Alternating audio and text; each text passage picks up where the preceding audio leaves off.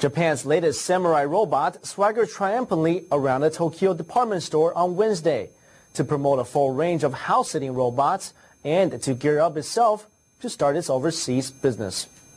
The robot, named Kiyomori after a 12th century general, Tara no Kiyomori, can walk and sit comfortably with its 39-jointed frame. The company said thanks to its new technology, Kiyomori walks more human-like than other walking robots. Well, the company has no plan to put it on sale, but to head the sales promotion for Roboria, the company's latest in-house robot, remote-controlled by mobile phones and sending video from its camera at 294,000 yuan, about 2,600 US dollars. Ladies and gentlemen, nice to meet you. Each home should have a Roboria in order for the robot industry to prosper in the society, so please give us your cooperation.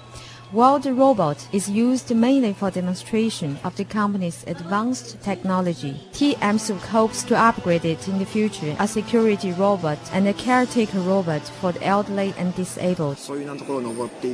This robot can go to place where the wheel-type robot cannot go, such as stairs, so I hope this robot would be a substitute for human being to do dangerous work. The robot will go to France this summer to participate in the Bordeaux Wine Festival year 2006 and introduce itself to the European robot market.